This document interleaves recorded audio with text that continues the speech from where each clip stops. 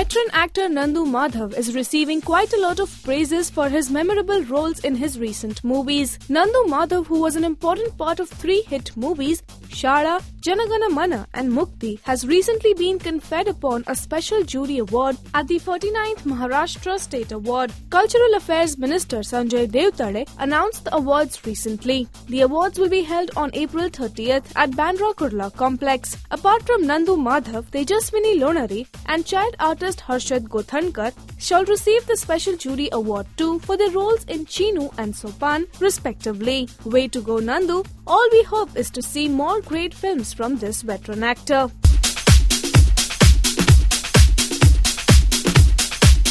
This is Vaibhavi Pradhan for Rajshri.com.